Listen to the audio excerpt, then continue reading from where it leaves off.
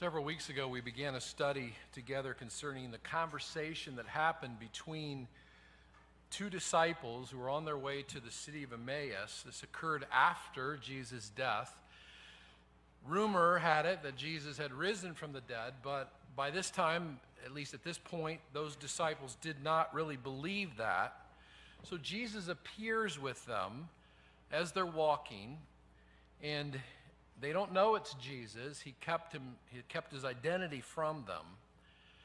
Then there was this intriguing verse that basically gave birth to the series of messages. It's Luke 24:27. Luke writes, "And beginning with Moses and all the prophets, he," that is Jesus, "interpreted to them in all the scriptures the things concerning himself." That verse started us on a journey through the Old Testament looking for Jesus. In other words, the Bible is really about Christ. We don't see him in the way we would anticipate, I suppose, until the Gospels, Matthew, Mark, Luke, and John. And then the rest of the New Testament describes for us the life in Jesus Christ, how that should look, and different aspects of that, till we get to the end of the Bible, which describes the return of Jesus. But all the Old Testament actually was a picture of Jesus Christ. We saw some of that. For example, when we were looking at the Old Testament account of the bread in the wilderness, we saw the manna coming down from heaven. We discovered, Jesus later says he is the bread of life. So the manna pictured Christ in the Old Testament. The same was water from the rock. It was a demonstration that Jesus is the water of life. In the wilderness, the picture, the quotation from the Old Testament Psalms about a cornerstone. Jesus reveals that he was the cornerstone on which the whole thing holds together. We studied some things in the Psalms, like Psalm 22 and 23. Both of those Psalms show us that Jesus is the shepherd of his people. In Psalm 18, we got another look at this idea of a rock, where Jesus was a solid foundation on which we can stand. He's our shelter. He is our provision in that sense. Well, today we're going to return to the Psalms, and we're going to consider God's revelation of the Son, the Lord Jesus, to the nations. So if you have your Bibles, you can turn to Psalm 2. If you don't have a Bible, there should be one in the pew rack in front of you. Right about the middle of the Bible is the book of Psalms, and we're in chapter 2. We are going to, as we unpack this powerful but not necessarily pretty text, it's probably a little bit different picture than you might think about when you think of Jesus, who he is and what he accomplished for us. Sometimes it's helpful to give you a little summary of where I'm going, so I want to do that. This is the direction, or this is the essence of what I want to say today. In spite of man's continual attempts to resist God's authority, the Lord has established his Son as Lord over all the peoples of the world, and he calls sinners everywhere to come and embrace Christ now, before his wrath is unleashed. So that's essentially what Psalm 2 is about. Obviously, there is here a specific application for those who remain outside the faith, but there's also there are significant areas of application for those who are in Christ Jesus, and I'll make attempt to highlight some of those as we go. The main points of this I borrowed. I always try to give credit if I borrow something. One of the commentators, in fact, almost all the commentators that I read over the last few weeks pretty much give the same outline to the book to this chapter, the second Psalm, but I did borrow it from Stephen Lawson in the Holman Commentary series on Psalm 1 through 75. Kids, if you're using your activity sheets, today is probably the second half of the introduction to the Psalms. The first talked about the blessed man and the wicked man. This psalm talks about the ultimate blessed man and the ultimate rebellion of the wicked as they continue on a path of unrighteousness. So here's the first question. Here's some of the questions I want you to look for. This one's an easy one. You just have to mark one of two possibilities. Were these people happy about God's control over them, or were they angry? Second, they wanted to be free from God, and they thought they could be free from God. What does Psalm 2 say that God does at their demonstration of trying to break away from God? Who has God set up as the king over the whole earth? Next question, what did God say he would do to those who rebel against him and his son? Here is a hint. He talks about doing something with pottery, all right? So you can look at that one. And then finally, what image did the writer use to describe the kind of relationship we should have with Jesus? He told us to do what toward the Son? Four-letter word, real simple. It's at the very end of the psalm. All right? We'll see how well you do. John and Christiane will meet with you at the end of the service back in the corner. See how you do. All right, let's begin with with the psalm, and we look at the people's insurrection. Here's what's going on. Here's how God describes the world as it is in relation to God. Verse 1 through 3, here it is. Why do the nations rage and the people plot in vain? The kings of the earth set themselves, and the rulers take counsel together against the Lord and against his anointed, saying, let us burst their bonds apart and cast away their cords from us. In other words, the world looks at God and they say, we don't want to be restrained by the things that God says. We don't want to do the things God tells us to do. We don't want to be under the pressure of saying that we have to give account to somebody else. We want to be free from all of that. That's what these people are saying. So let's make some observations about those first three verses. To start with, the fury of the rebellion against God in verse 1. Psalm 2 begins with the astonishment of the writer of the futile attempts of the nation to rebel against God. The author, who according to Acts chapter 4 is David, asks the question, why? Why do they do this? That question is answered in the next verse. The people mentioned are against the Lord, and they take up counsel together on ways to overthrow God's sovereign rule. Charles Spurgeon wrote years and years and years ago, we have in these first three verses a description of the hatred of human nature against the Christ of God. Though there's no lack of passion behind the rebellion, the results will prove to be absolutely empty. The rebellion will come to nothing. The people really do plot in vain. From the beginning, Adam and Eve rebelled against God in a selfish attempt to gain their freedom from God's prohibition. As sinners, we hate being told that what we can't do. You notice that? I mean, if you say to your kids, you can't do that, what's the first thing you want to do? And adults are just the same. We're frustrated by authority often. We don't like that. We hate being told what we cannot do. Sadly, what these people in verse 1 thought would set them free actually only condemned them to a lifetime of incarceration. Not only were they affected, but also the whole world was pushed into the worst kind of slavery, a slavery of the soul, resulting in eternal condemnation. What Adam and Eve and everyone since has failed to understand is that freedom without authority is actually anarchy.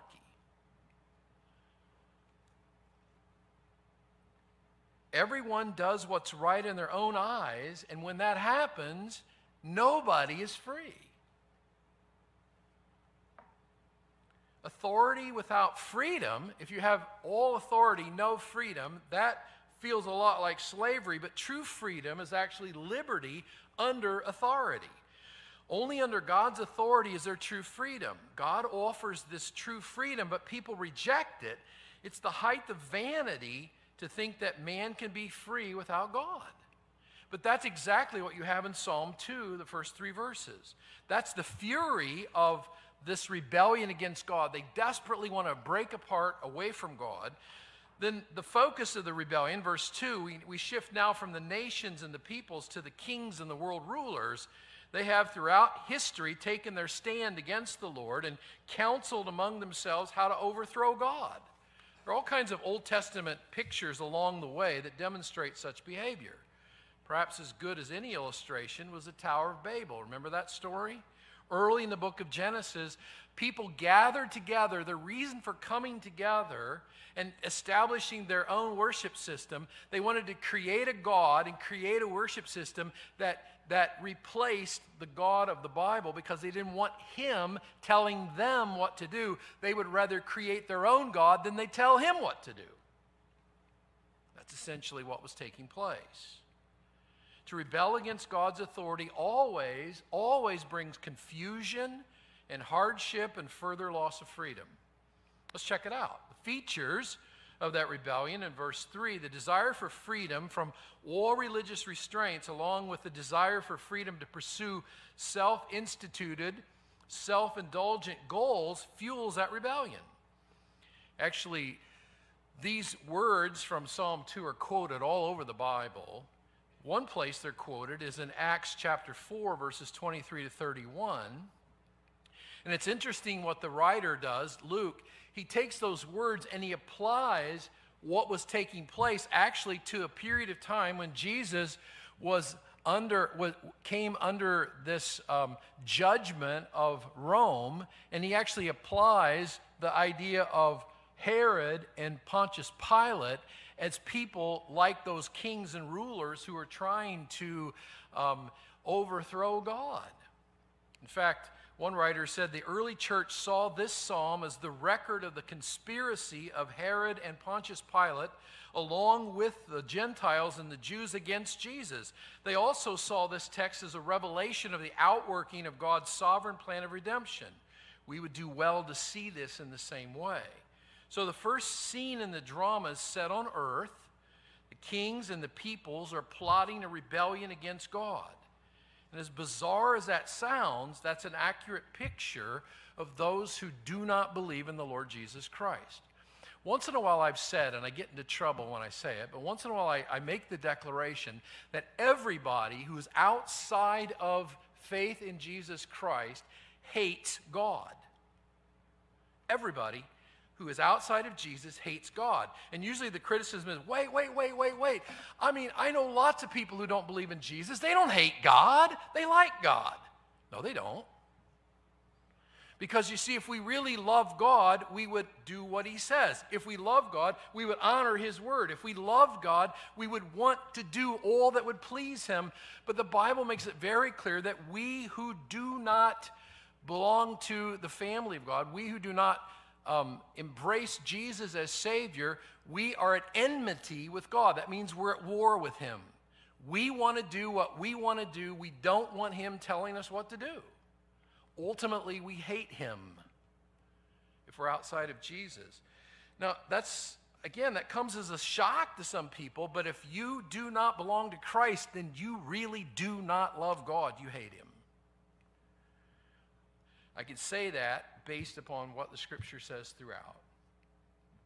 So that's the first part of this psalm. The second part is God's indignation. How does God respond to those who would try to break apart what they consider to be bonds on them to have to obey him? What does God think about that when people say, we're just going to push God out of the way, we're going to jettison him, we're going to do whatever we want? How does God respond to that? Verses 4 to 6.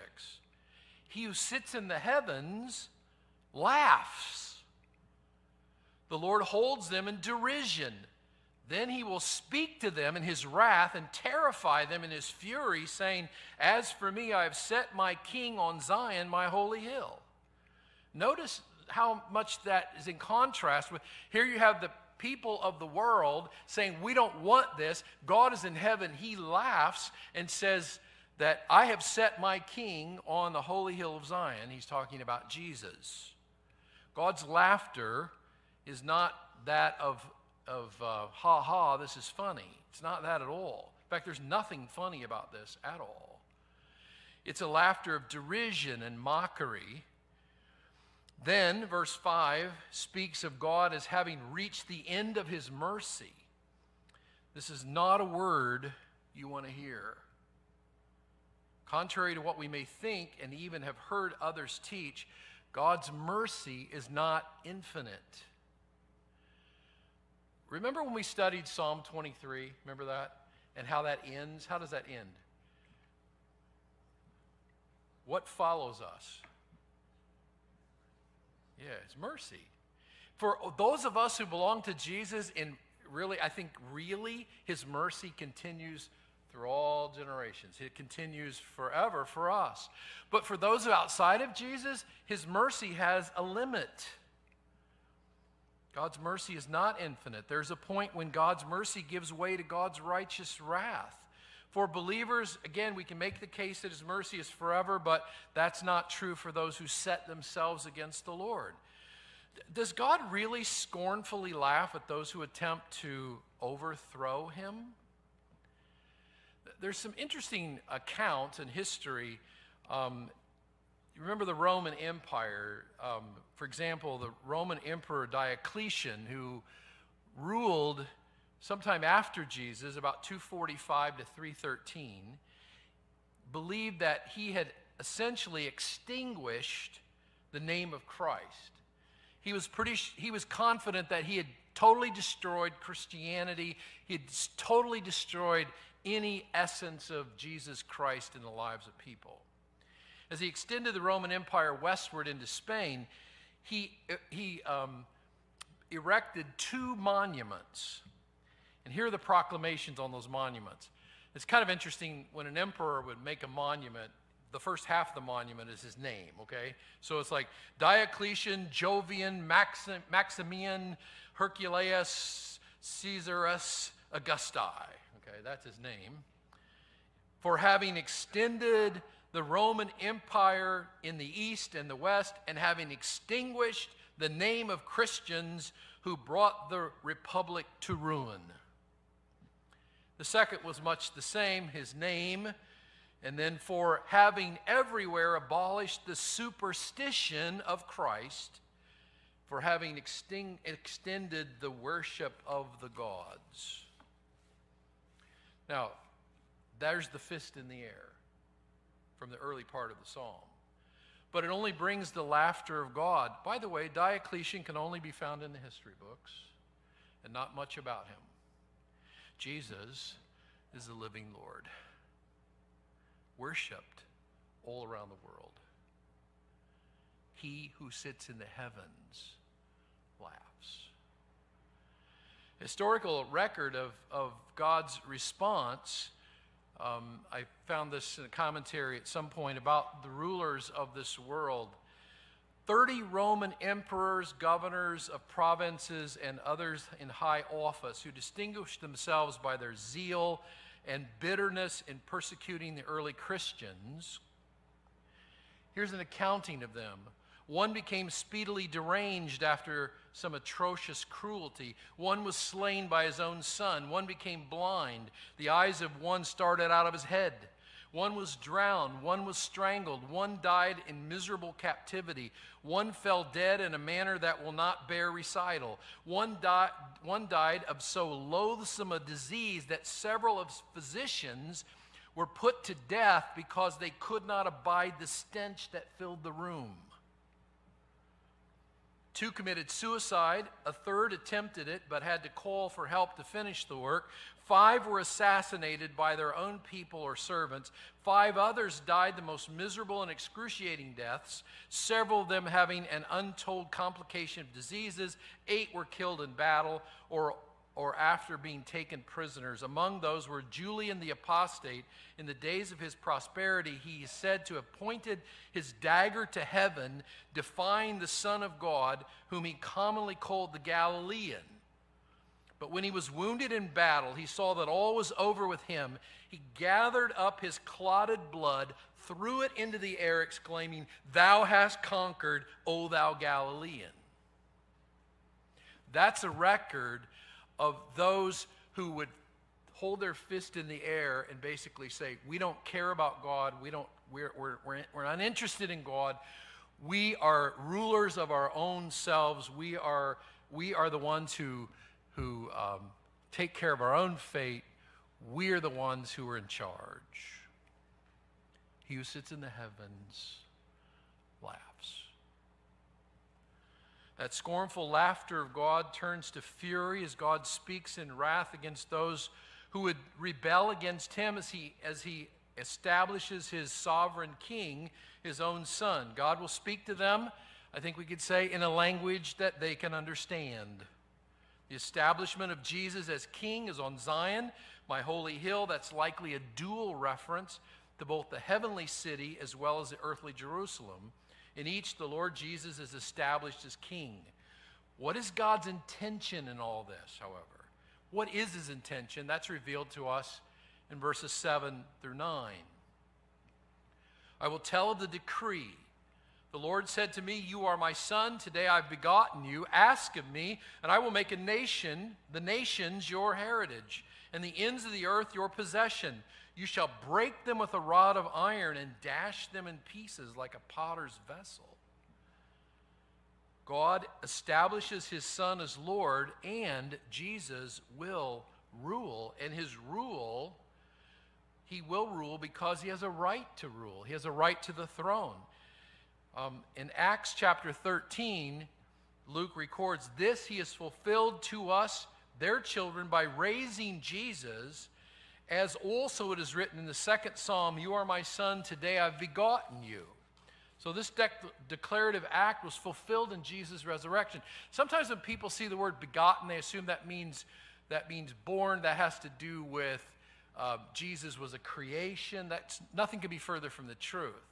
What Luke is saying is God said those things, the Father says those things about the Son as a result of him coming in the flesh and then being raised from the dead. That's his reference. Same in Hebrews chapter 1. For to which of the angels did God ever say, you are my son, today I've begotten you? Or again, I will be to him a father, and he shall be to me a son. And chapter 5 of Hebrews, so also Christ did not exalt himself to be made a high priest, but was appointed by him who said, you are my son, today I have begotten you. In other words, the pronouncements in reference to Jesus as the Son and as the begotten of the Father were not references to any beginning, but of the incarnation and the resurrection. What the Father planned and purposed in eternity past, the Son would proclaim and perform in time and in history, which he has now accomplished. And the effects of that are carried on throughout eternity. In other words, having said all that, Jesus has a right to the throne. Jesus has the right to rule. Furthermore, he has resources to rule. We should compare with Revelation chapter 5. The last book of the Bible says this: Then I looked, and I heard around the throne and the living creatures and the elders the voice of many angels, numbering myriads of myriads and thousands of thousands, saying with a loud voice, worthy is the Lamb who was slain to receive power and wealth and wisdom and might and honor and glory and blessing. I heard every creature in heaven and on earth and under the earth and in the sea and all that is in them saying, to him who sits on the throne and to the Lamb be blessing and honor and glory and might forever and ever. And the four living creatures said, Amen. And the elders fell down and worshiped. That's a scene in heaven. So here's Jesus, the exalted one, and all of them are bowing down to and worshiping.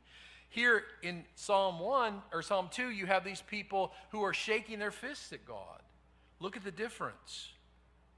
His resources for the throne recorded for us in Revelation chapter 5. Because of Christ's submission to and fulfillment of the Father's will, God will bestow on him a rich legacy which will include vast inheritance that is being progressively realized. In other words, as more and more embrace the Lord Jesus as Savior, and will be fully transferred as he returns in power and great glory to be acknowledged by all. When I read Philippians chapter 2 a little while ago, remember the scene was that everyone will bow before the Lord? Everyone? And so the idea is that whether you shake your fist or embrace Christ by faith, the idea is all will bow before him. Some will bow before him to be exalted, to be with him forever. And some will bow before him, recognizing at that point that he was in fact Lord, but they had rejected him and will be cast away. It's an awful picture. Here's his rule from the throne in verse 9. Notice the sternness and the intensity and the finality of the judgment. Pictured here is absolute sovereignty of God and the inherent weakness and worthlessness of man. Again, in Revelation 19, verse 15, we see a picture of this in his sovereign reign. The writer, John, writes, "For from his mouth comes a sharp sword with which to strike down the nations, and he will rule them with a rod of iron. He will tread the winepress of the fury of the wrath of God the Almighty." You see the picture from Psalm 2 interjected in Revelation 19? All that the psalmist has recorded establishes God as sovereign over all his universe and Jesus as the anointed king over all.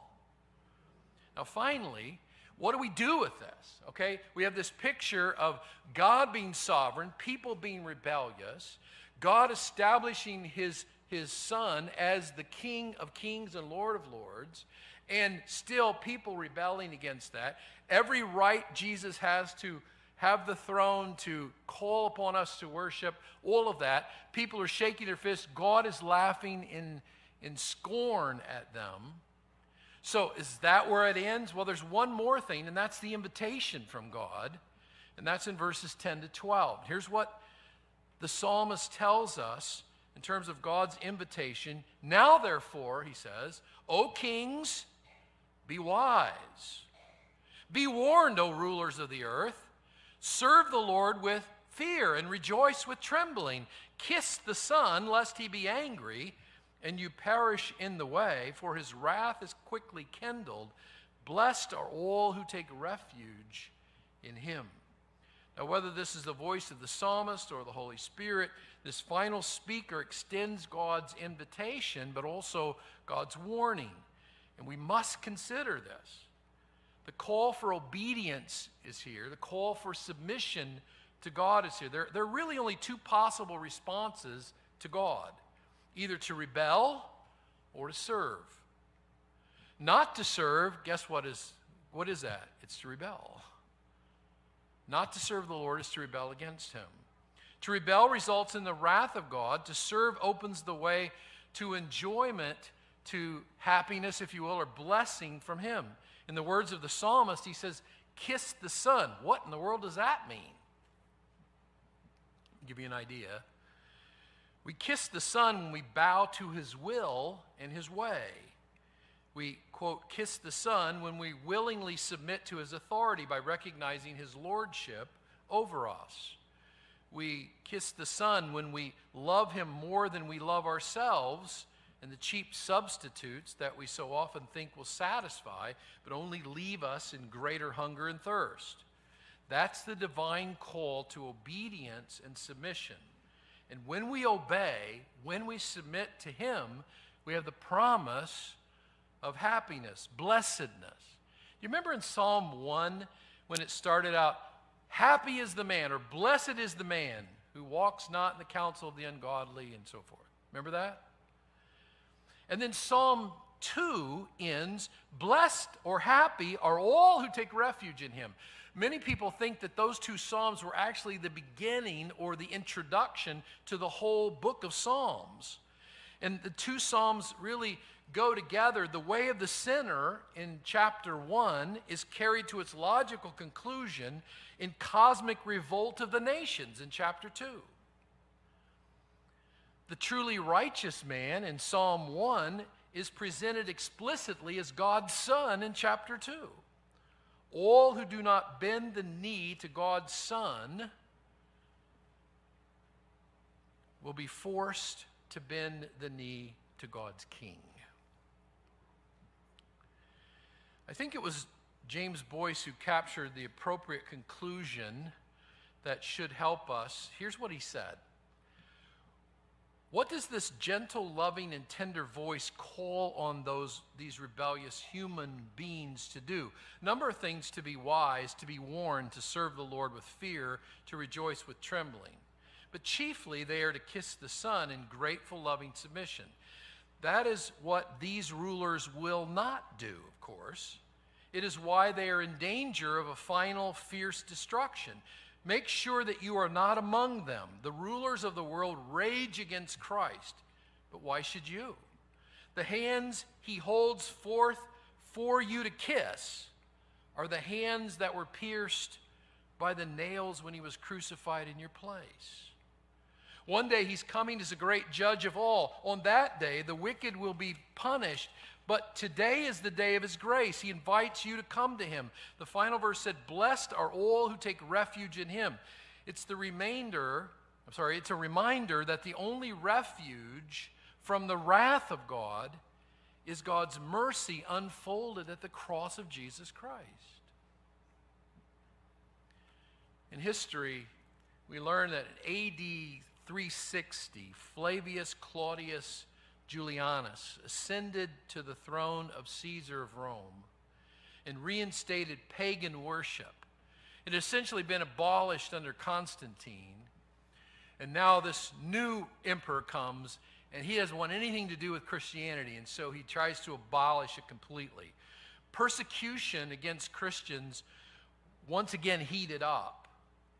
And in an attempt to entertain some friends, the emperor grabbed a hold of a believer and began to taunt him. The believer's name was Agathon. And so the emperor, to entertain his friends and to mock Christianity, begins to ask him questions. And this was one of the questions. "How is your carpenter of Nazareth? Is he finding work these days?" To which, without hesitation, Agathon replied, "He is perhaps taking time away from building mansions for the faithful to build a coffin for your empire." Kingdoms have come and kingdoms have gone, but Christ's kingdom has not, nor will it ever fail. God the Father has established his Son, the Lord Jesus Christ, on his holy hill in Zion. He will rule, and his kingdom will stand forever. I close with a great warning passage from the letter of to the Hebrews. Listen carefully, and perhaps maybe we will respond appropriately. Here's the quote. "See that you do not refuse him who is speaking. For if they did not escape when they refused him who warned them on earth, much less will we escape if we reject him who warns from heaven. At that time his voice shook the earth, but now he has promised, 'Yet once more I will shake not only the earth, but also the heavens.'" This phrase, "yet once more," indicates the removal of things that are shaken, that is, things that have been made, in order that the things that cannot be shaken may remain. Therefore, let us be grateful for receiving a kingdom that cannot be shaken, and thus let us offer to God acceptable worship with reverence and awe, for our God is a consuming fire. Kiss the Son, lest he be angry and you perish in the way, for his wrath is quickly kindled. Blessed are all those who take refuge in him." Now, sermons like this are not easy to preach. It's easier to talk about God's grace and God's mercy and God's love and God's provision, and all those things are true when we're in Christ. But the other side of that is that if we do not know Jesus, then judgment is coming, and God will bring that. And all of that judgment that he promises in the scriptures, frankly, all of us deserve. But God in his mercy has extended to us the Lord Jesus Christ, who paid the price for us. If we will but trust in him, we will have eternal life.